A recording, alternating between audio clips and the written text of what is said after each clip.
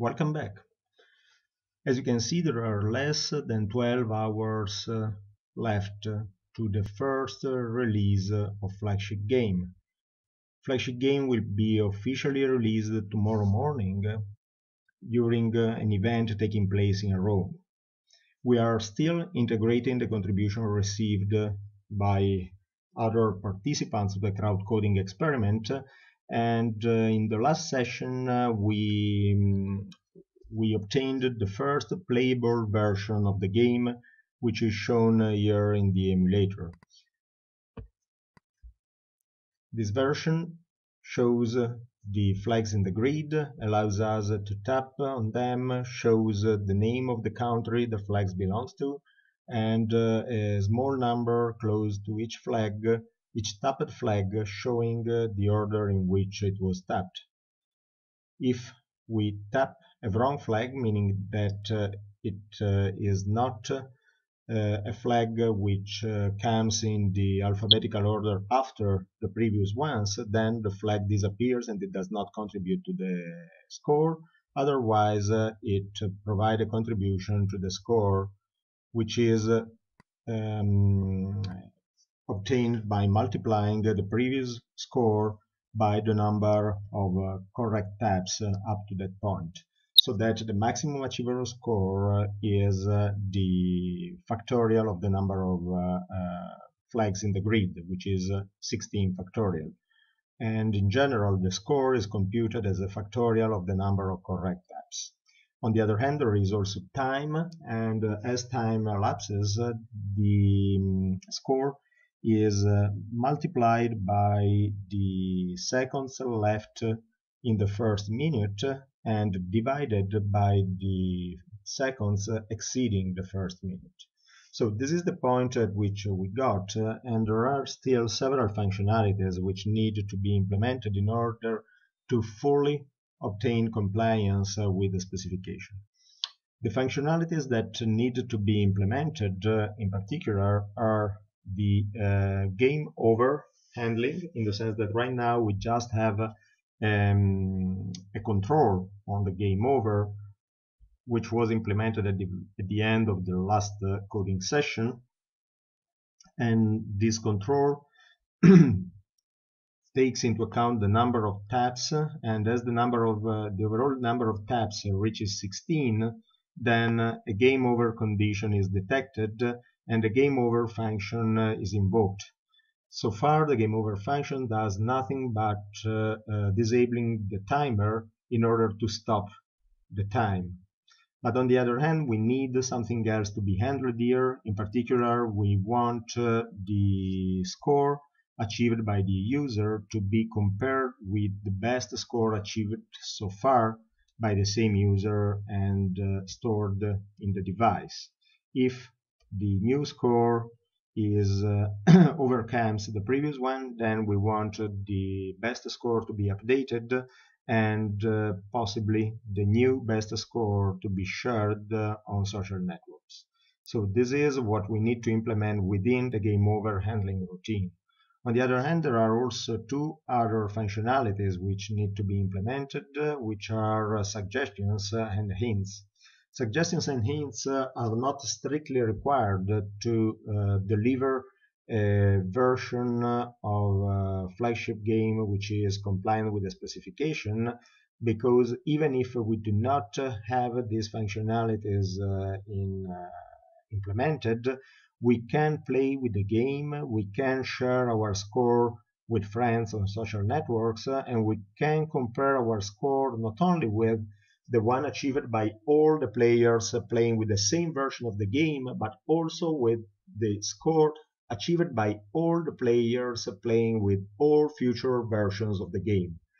Because the possible implementation of suggestions and hints will impact the maximum achievable score in such a way that the current version, which does not implement these functionalities, will be just harder as a game and possibly lead to the maximum achievable score, while once the suggestions and hint will be implemented, using them will cost a penalty, which can possibly reduce the maximum achievable score.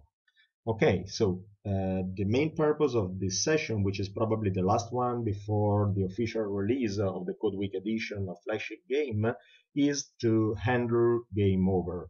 And to this purpose, we need to add two new elements to our interface. The first one is, actually, we will implement we will add three new interface elements. The first one is an element that we already used in another screen, which is the sharing on social networks that was used in the info screen and in the very first version of the game to invite people to join the crowdcoding experiment. Right now, we will use the same element to share the best score on social networks. And then there will be two other elements. The first one used to prompt the user, and the other one used to store the best score on the device. Let's start with the storage of the best score. We need to go to the designer to take a new interface element, which is found under storage and is called TinyDB. We drag it to our interface and it appears in the list of non-visible components. Now we can go back to the blocks without configuring it because it has no parameters, as you can see from here.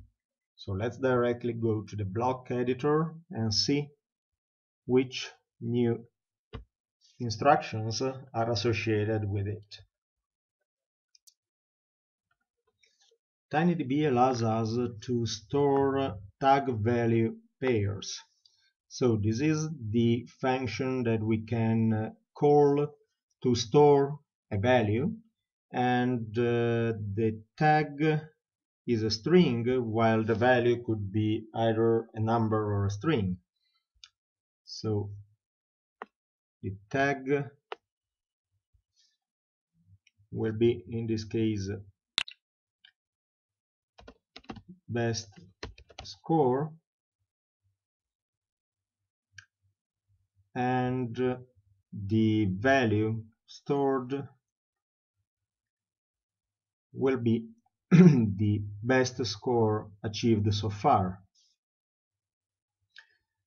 I have to use it within the game over handler, so let me just collapse this block to provide some free space to develop the game over handler in which I want to place this function here. But this function has to be invoked if and only if the current score exceeds the previous best score.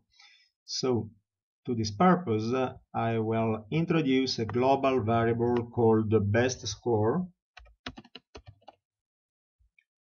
I initialize this to 0 as usual.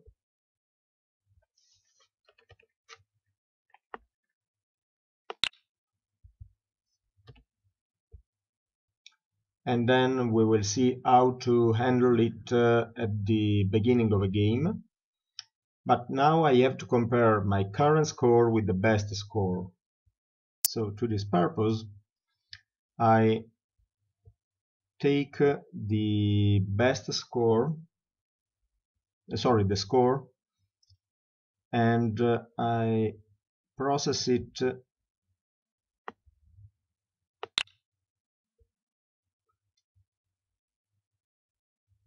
in order to take into account time. Remember that time so far was properly taken into account, but just for visualization purposes. So we need to either multiply or divide the current score by the time to the minute or after, to the seconds to the first minute or after the first minute. And to do so, I call the function which is called adjust score, which is this one,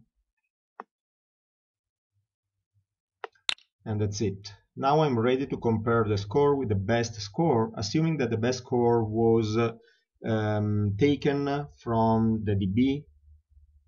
That means from the value stored on the device at the beginning of the game, and we should remember to do it in the new game function. So right now what I need is an if statement, and this if statement will compare the current score with the best one. So I take the current score and I see if it is greater than the best score. If this is the case, then this is the new best score and I need to process it, which means that I need to store the new value, and the new value will be this one.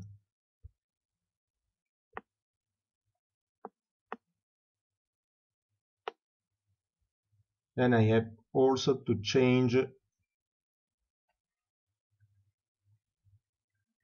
the best score, assigning to it the value of the new score.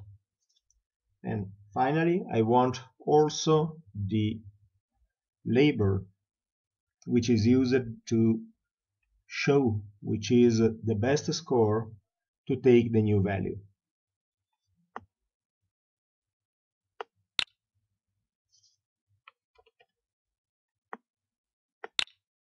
Okay, so this is what we have to do at game over, but we need to do something at the beginning of the game. In particular, we need to take the best score from the DB, assuming that the user played the game several times before the current one. But on the other hand, we need also to handle the case in which the player is playing the game for the first time, so that there are no previous values stored as best scores into the DB. And as you will see in a moment, there is a way of doing that automatically. So this is the new game function, and within this new game function we can handle the best score functionality by using this function here and assigning the return value to the global variable called the best score.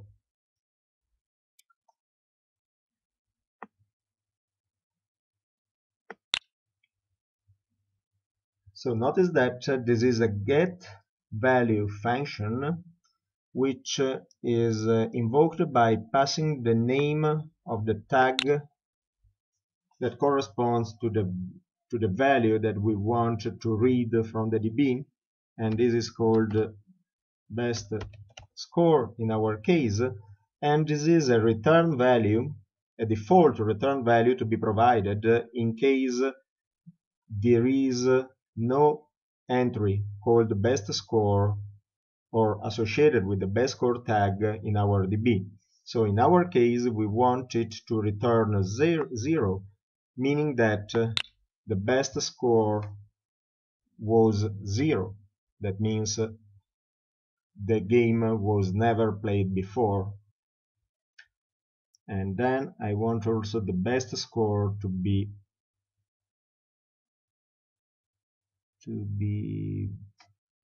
properly shown on the screen. So here I need to set the best value text to the best score.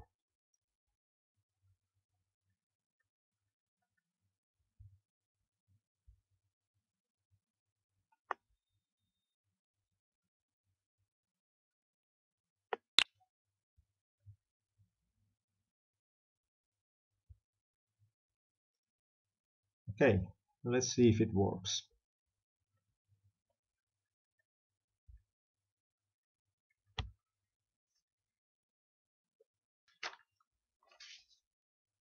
Okay, here we are.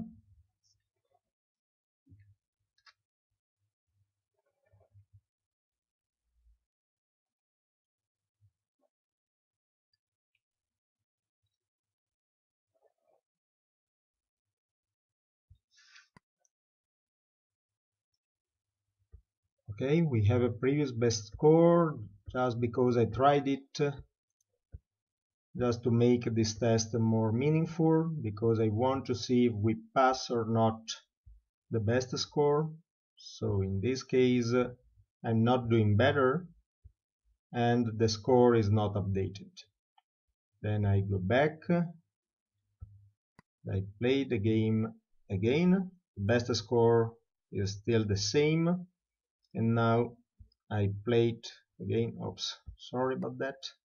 So let me start from scratch. Notice that I'm using the same name, so even if the application is different, the best score is stored in the emulated device, so it doesn't change. So now I start with Poland. Let's see if I can do something better than before. I don't think so. And in fact, the score is not improved.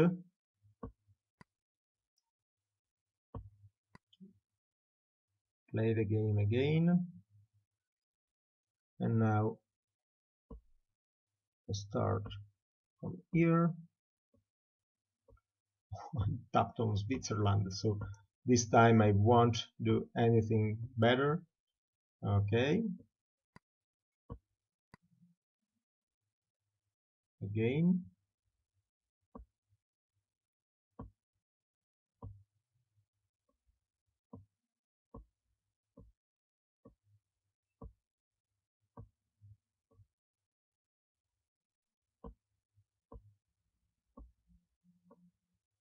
Okay, now this is better, and 984 is my new best score. Okay, so it works. Now what I need to add is a functionality that prompts me, so a pop-up window which appears in case of best score, or in any case at game over, to tell me that the game is over, inviting me possibly to share the best score in case the new score is the best one achieved so far. Okay, let's see how to implement this functionality. Okay, we go here and we take social sharing, and then we also introduce another interface element which is called notifier. Let me see where it is. Here it is, notifier. Good.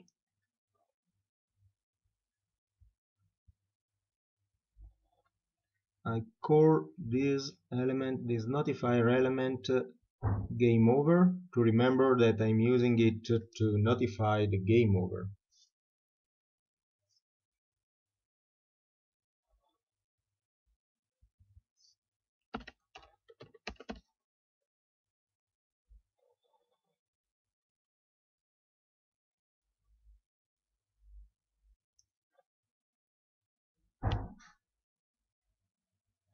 Okay.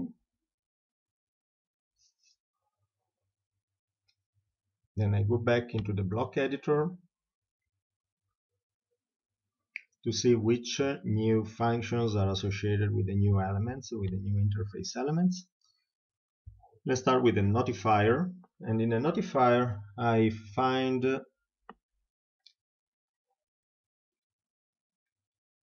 function which is this one. I could, for instance, define a pop-up window that has several parameters to be specified. The first one is a title, for instance, game over. Then there is a message that could be like, congratulations, this is your best score, or your best score is with the actual value of the best score, and then two buttons and an option which is cancelable or not. If cancelable is true, then this means that there will be a default button to cancel the pop-up window without taking any action, while the other actions could be, for instance, a restart to play another match, or share to share the best score in social networks. So let's take this element and try to use it to our purposes. We need to put it inside the blocks which implement the game over functionality, which are somewhere at the bottom. Okay, let me find them. Okay, here they are.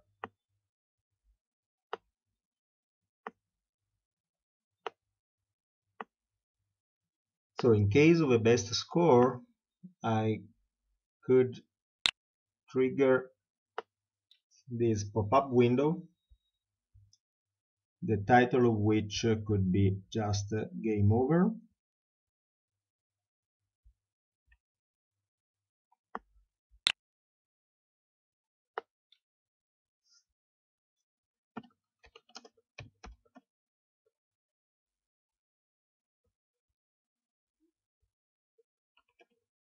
The message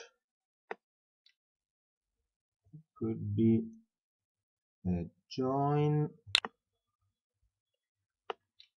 between the default message like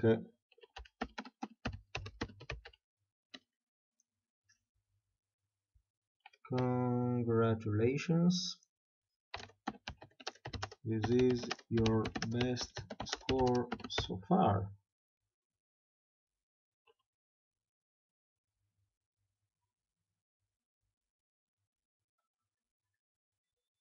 And then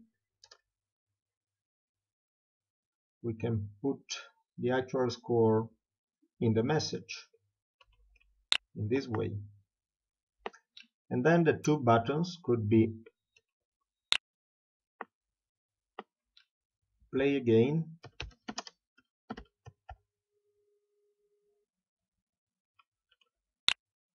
or share, and we can make it cancelable. This is a pop-up window, so it's like an asynchronous element, because once the pop-up window is shown, we have to wait for the player to take an action. And to this purpose, if we go back and see which are the other blocks made available within this panel, we find this one, which is when game over after choosing, and there is a local variable which is choice. So this means that this block is contains a code, the execution of which is triggered by the choice of the user, which is either play again or share. So we can use an if statement inside this block,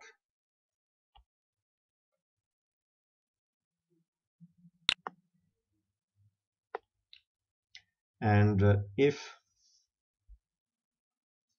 the choice, so we have to compare two texts, so we should say that if choice equals this one,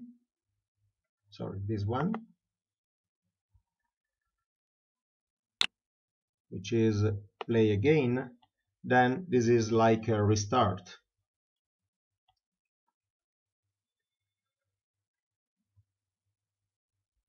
And we can just invoke new game, procedures, new game. Else, since there are only two choices, we don't need to specify which is the other choice, because it is for sure share. Then we can use the sharing, which is this one, and we can add a message, which is once again a join of several elements, which are some standard message, like for instance, hi, my best score is, and let me add this text here.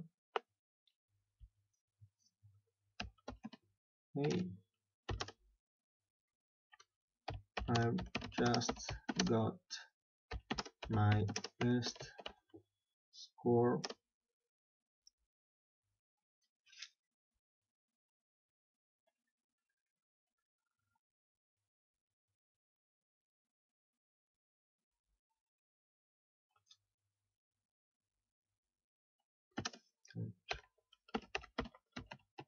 FlagShipEU.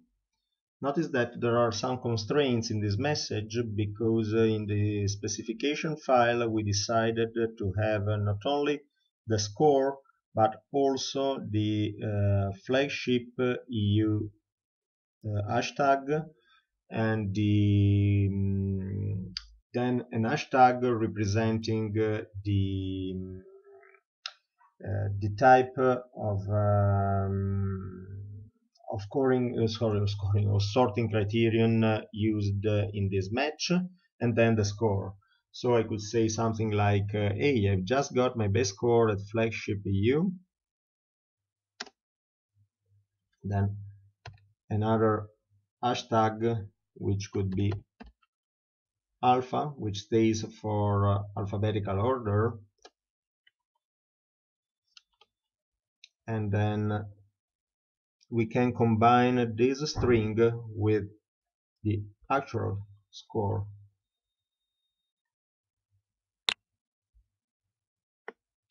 which is the global best score.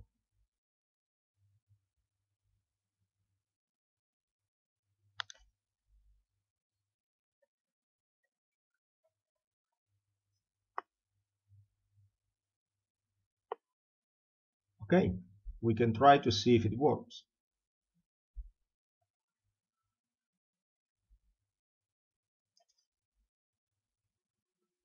Okay, here we are.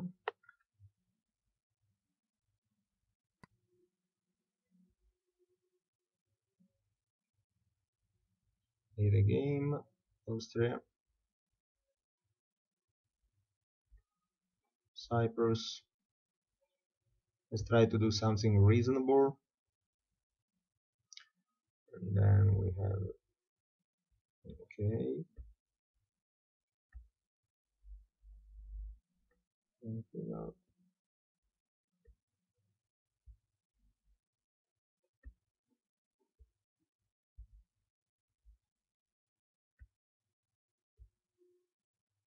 Okay, congratulations, this is your best score so far. That's true, so play again, share, cancel. So play again should work because the functionality was already there. Let's test the share.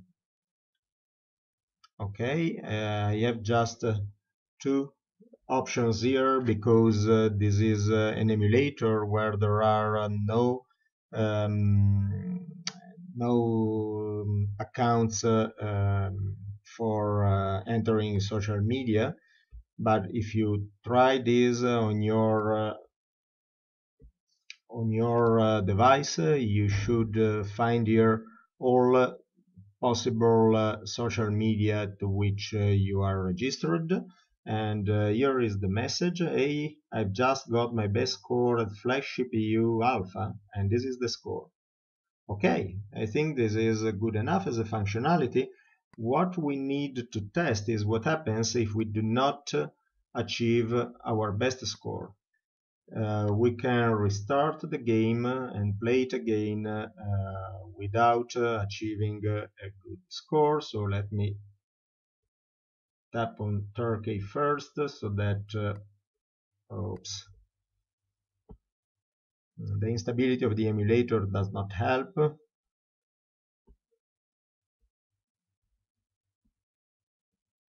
Okay, let us see if we can test it without incurring.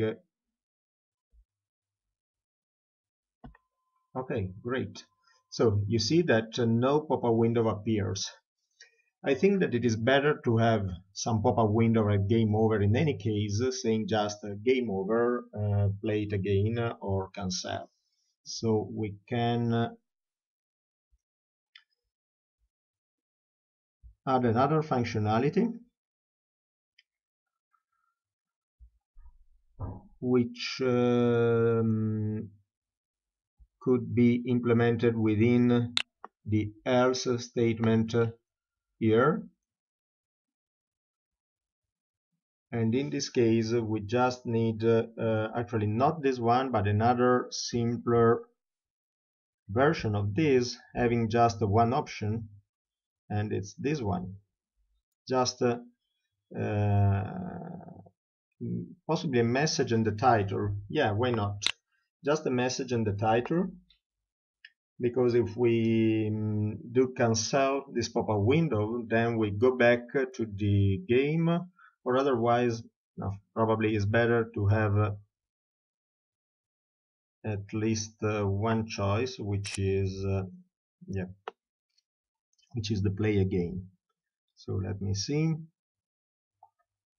Probably it's better to use this one. Yes, which is play again. Yeah, instead of cancel, we could have the play again.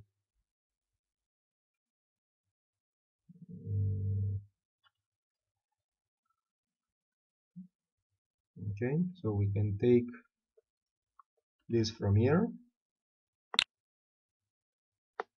title, the message,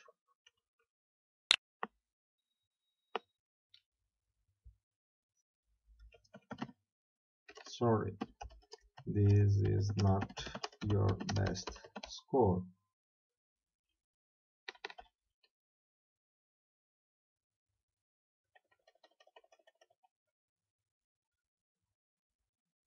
And then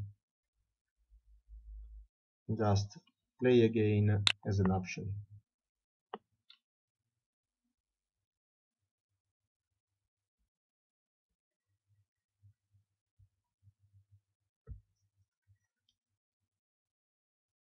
Let's see if it works.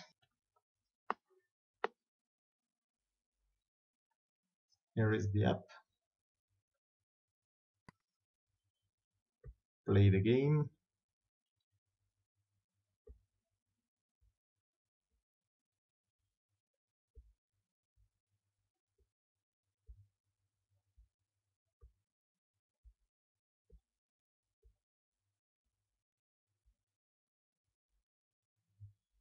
Sorry, this is not your best score. Play again. Oops, I forgot to implement the play again. So in this case, I'm not implementing it. Okay, so in order to implement it, I have to put a handle, which is like the previous one that I showed, which is the play again here. And this play again should look like this one. And why it is not handled, let me see.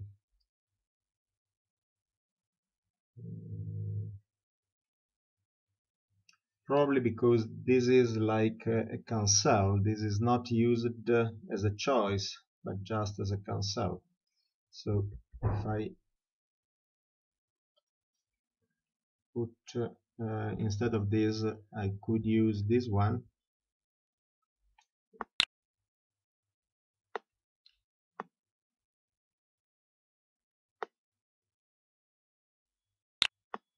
Where this is the message.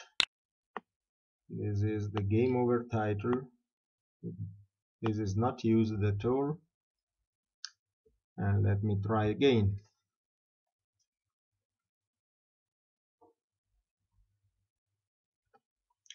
I decided to, instead of testing the block that I added, I decided to add just the simplest one because we don't need to handle any choice in case of just a game over without a best score. So I used this alert, and let's see what's the effect.